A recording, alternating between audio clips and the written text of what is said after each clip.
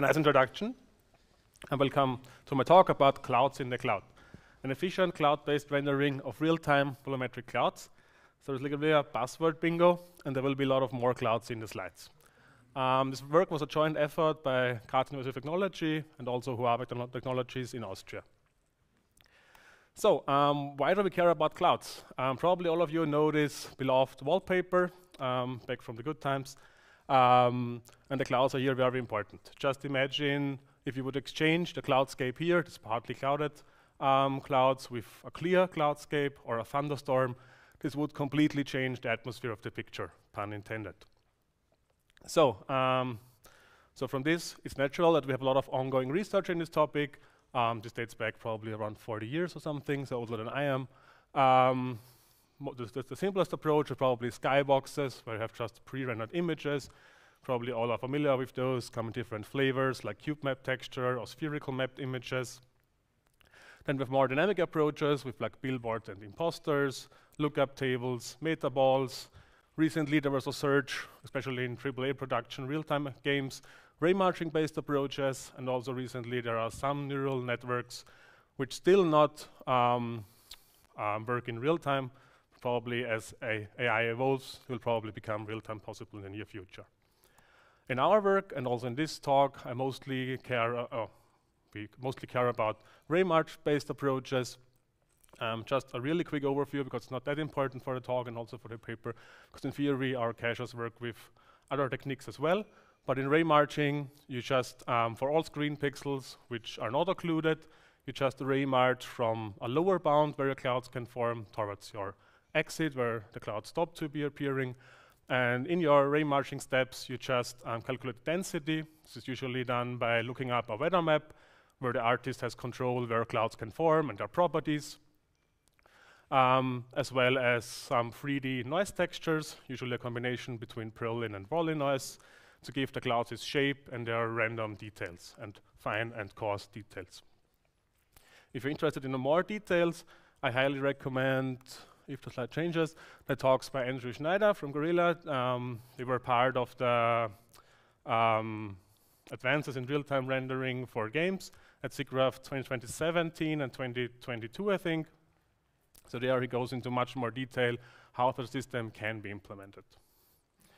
So now that we know why we use clouds, why we need clouds, and also if you think about, so I haven't discussed this here, during the sampling, you also need to ray march towards the sun to get like in-scattering effects. So you have a lot of work to be done here because those multiply with your first step sizes. So ray march-based approaches are quite expensive. So I just recall one number on old generation hardware, so PS4, even at quarter resolution, it still took about 2 milliseconds for the Horizon game from the talk by Andrew Schneider. So this is quite computationally expensive, even on today's hardware. So what can we do? We can move it to the cloud. And the first thing will probably be, yeah, we have the more powerful hardware. But actually, we aim at sharing computations between viewers. So get down the overall cost in computations. And for this, just imagine a really simple VR application, for example, like I think there is something like this, like a fighting game in a Colosseum, where players just randomly, or totally randomly run through the scene. And then you just visualize on the right, if you would have a skybox, how often is a pixel of the skybox actually used. And there you can see here in purple that for many viewpoints, a large portion of the screen can be reused, so we can share their computations. So there is a high potential for saving on hardware budget or energy, or both. Now comes the question, cloud computations, when you go beyond a simple skybox, are view dependent. How can we actually share those computations between different viewpoints? And for this, we need to cache them somehow. And we had some simple requirements. The first one was to have a really easy integration path into existing rendering techniques and pipelines and game engines. We want to have the same visual quality, a really low overhead, and support for different cloud rendering techniques. And for this, there was a paper before in Pascal's talk. We use our work effect-based multi-viewer caching for cloud-native rendering. And also I and Wolfgang will present this work at SIGGRAPH in around 5 weeks, I think. So we use the on-surface caches to store the clouds on. A really quick overview, they are object-based caches, where you simply have multiple resolutions, They're completely software virtualized, so you only require memory where you store information on, and they support resolutions from 1 by 1 up to 64 by 64K, so you can really get close to the clouds and far away from your clouds, and the system covers you all. However, now comes the elephant in the room. Where do we put on-surface caches on for clouds? Because usually clouds don't have geometry. Especially for the ray marching approaches, you don't have any geometry at all. And what we can do here is the most simple approach is just place a sphere around the scene. Simply, very similar to Skybox. What you do is, in the first step, you determine which texels of your sphere are visible by the viewer. This is handled by the on-surface caches. Then you have a separate update stage where you have all the texels which are required in a work queue.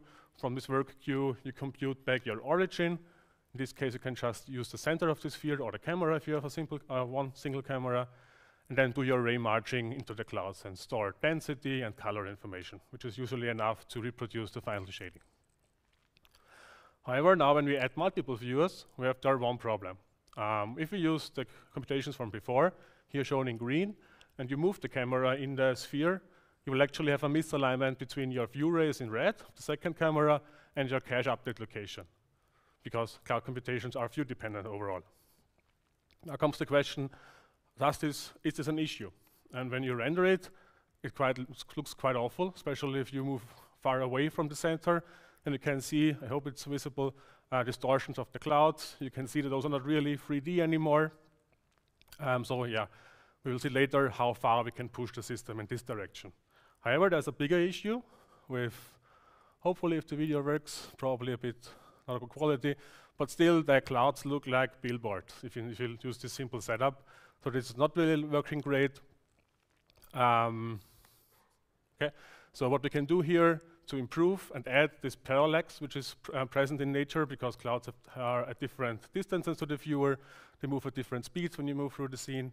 And to reproduce this, we can add multiple spheres. And here's a simple example with two spheres. They cover just some intervals in your atmosphere, and different clouds are stored on different spheres depending on their distance to the viewer, or the center of the sphere in this example. There's just one small issue. If you have a cloud spanning over multiple spheres, you have to be careful to store it on a single sphere, because otherwise you will have a problem that when you move, the cloud will slice into two, and you can see the inside of the cloud, which usually has not a great shading information there. So what we can do is just extend the ray marching outside of the cloud and then switch to the next layer. And then we have the cloud on a single layer, which then solves this issue.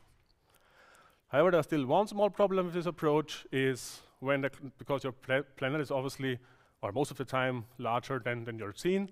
So the bounding box of your scene, where you scale your spheres off, are too small to cover the whole planet. And then clouds which are far away are still on a single sphere. So you have the same problem when you look close to the horizon. And to fix this, we can just scale everything up. So now we take the planet scale into account. So our caching spheres here in blue and orange now have a constant altitude around the planet. Obviously now you have a really big sphere. So we have in the paper a small section about how we create this, because usually if you know how high you can go in your scene, you know how much of the sphere you actually need, because the other thing is blocked by the surface of the planet. And also we can get away with some adaptive resolutions, because close to the horizon, usually due to atmospheric scattering, you cannot see small issues there. So you only need a good resolution that's the need of above your update point. And also, speaking of the update point, we also move it from the center of the sphere to the surface of your planet, because otherwise you would have distortions even the center of your scene. So, and this then fixes the issue, because the clouds usually follow the surface of the planet in terms of altitude, our caching spheres as well, so you can then don't have problems there. And this also now has like a parallax effect, so you can here, for example, see things with our method. So the update position is fixed, so this is wrong. So the clouds look different because they move a bit different still. However, it looks much better than the single sphere approach from before. Okay. And before I talk about the server structure, quickly note here, we also do cloud shadows. They are a bit of a free lunch, so this is not a small section in the paper, also in the presentation, because on-surface caches work on the surface already. They are view independent because they only are like a dampening factor of incoming light. So we can just simply add to the on-surface caches a simple compute shader, ray marching towards the sun, accumulating the density values, store them in the caches, doing the rendering, just dampening the incoming light based on the density of the ray marching. This is really simple and yeah, nothing really new here. But this allows us to share it between multiple viewers. Now comes the question, how can we distribute the viewers to GPUs? And for this, because I said already before, when you move far away from the center, you get distortions and get a generally worsen visual quality. So what we propose are like view cells. View cells group many viewers. They have the same set of caches, so they need to be in the general vicinity. For example, if you have a game, you probably know some hotspots where people will gather, like town halls, auction halls, some global events or anything. And there you can just place static view cells with a fixed size. And also if you have, for example, a cooperative shooter game, like a famous zombie shooter, you know probably that the users move as a bulk a view your scene. And you can also have like a dynamic view cells which moves through the scene. And in the paper we also have a user study about how much your movement can differ from the movement of the average view cell. So you still don't notice the wrong renderings, which is not covered in this talk, but there's a bit about this in the paper. And for actual server configuration, so what we do is we split view cells to GPU nodes. We only had a GPU node with 8 GPUs, Tesla 8, I think 1000 or 9000, not sure. The one which is similar in performance to a 3090. And we split them into output GPUs. So what they are doing is they render the visibility buffer. So this is required for on-surface caches. Really simple, just render your unique triangle ID of the scene. This is then sent to the effect GPUs. I will cover them later. After this, or while the transfer is happening, the GPU can render everything not cache related, so the whole scene without clouds and cloud shadows, then waits for the data from the effect GPUs. And what they get are all the V-buffers, does the deduplication on surface cache related, then does the cache updates, which is the ray marching I talked before, and then renders the images with only the clouds or the cloud shadows. And this is then sent back to the output GPUs to the correct one, which then combines both images, does some post-processing like tone mapping, and then there's also the encoding in a video stream. And from this then we don't really cover in the paper anymore, because from there on we don't have any novelty there. We just send the data to the client, which renders the image and sends the input, so there is nothing new there. So how does the system actually fare in terms of visual quality and scaling? For visual quality, the left one you can see like a reference implementation. Looks a bit bloggy on the beamer. Sorry for that. On the right side, you can see our cached rendering. So this is without compression. This is just comparing the system, your potential visual quality when you don't factor compression into account. You can see not really differences. Also, when we visualize the flip error metrics, this is not the beamer. The image is actually close to black at every pixel, because there are only some tiny errors because the object space caches do not always align perfectly with your screen space pixels. So you have there a sub-pixel misalignment, so the ray marching direction will be slightly different. However, you will not really notice a visual difference by this. And actually, on-surface caches can also lower the resolution in the form of a mid bias. And there you can see as you increase your mid bias, you will see that the errors actually will increase, because the caches just cannot represent the high frequency of the information of the clouds. And for this, we also did a user study where we had 16 participants. They're watching movie clips for reference, different mid biases. And from this, just a short explanation is, you can see that up to mid bias of 2, you probably will not have a problem with your viewers. However, when you go beyond this, there will be a sharp decrease in visual quality. Obviously, this depends a bit on your scene. So if you have more details in your clouds, you'll probably will shift the scale towards mid bias of 1. So this is just a baseline when you're implementing such a system. The next question is, how far can we actually move away from the center? So in this VR example from before, there were like 9 meters because the center was the middle of the arena. There you cannot really tell a difference. And we scale it up to 90 meters. Now the clouds look different, especially if you look at the holes in the carousel. There you can see that the cloud moved differently, to be expected because we still cache them on a specific distance to the viewer, but in the real the reference implementations, they have varying distances in the range where the sphere is placed. And if we scale it up to 30 to 100 meters, then you can again see the large distortions towards the center, and then the user will probably tell you this does not look great. And this is also what our user study suggests. So what you can see here is when you move upwards, you can get away only with probably around 1,000 meters. And in the horizontal plane, basically double that amount is to be expected. When you move upwards, you reduce the distance to the clouds much more quickly than moving in the horizontal plane. So we'll see the errors much more quickly. And now to the runtime. So what we did is we rendered the clouds without a scene.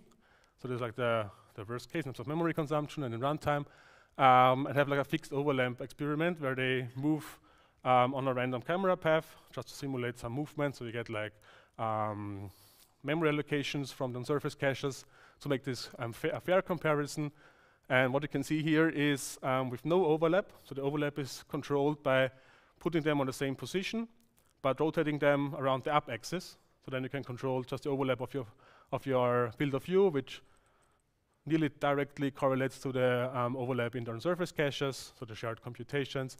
And here you can see with no overlap, this is the light blue line here, we are slightly above the reference implementation, which just scales linearly with the number of viewers, because we don't share any computations there due to cache overhead. And as you increase the overlap, you will see that our runtimes linearly decrease, as you would expect. And when you add a mid-pass to it, you basically just halve the amount of time we take to compute our shaders, our caches, and from passive 2, this scales nicely as you would expect. There is some constant overhead to it, as I said, due to cache management and cache allocation. In terms of memory, so you can see the memory for 16 viewers.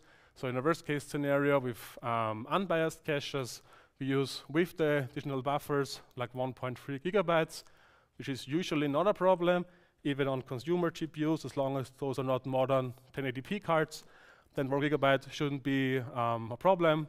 And as you increase the mid-bias, the memory again will halve basically, and will linearly decrease with the number of the overlap percentage you achieve in your application. And with this, I want to conclude my talk. So what we show in our work is how to efficiently share view-dependent data in a view-independent manner. We show that it scales with the overlap and has the same visual quality when you don't apply a mid-bias. And even with some form of mid-bias, you can still still achieve quite similar perceived quality. And also in the paper, we have like system baselines if you want to implement as a system, which can be a good guideline when starting implementing this. And with this, thank you for your attention. I'm looking forward for your questions.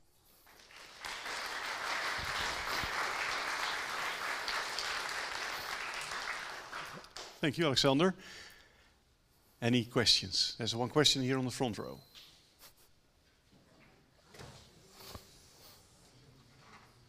Thank you, very nice talk. So I'm curious what your motivation is to use ray marching. Because I have a hunch if you would instead use free flight distances, that would in certain cases make things easier. For example, you said there's no surface hit. Well, the free flight distances would give you one. I'm not familiar with free flat surfaces, but in theory you can just exchange the method. So it's not really important that we use the ray marching, because what you get in your update shader is your surface location where the cache is placed, your center, that's everything you have. So all methods which can calculate the pixel value with those two pieces of information can be used in our system. So it's not really ray marching specific at all. But your depth, so to say, is flat, right?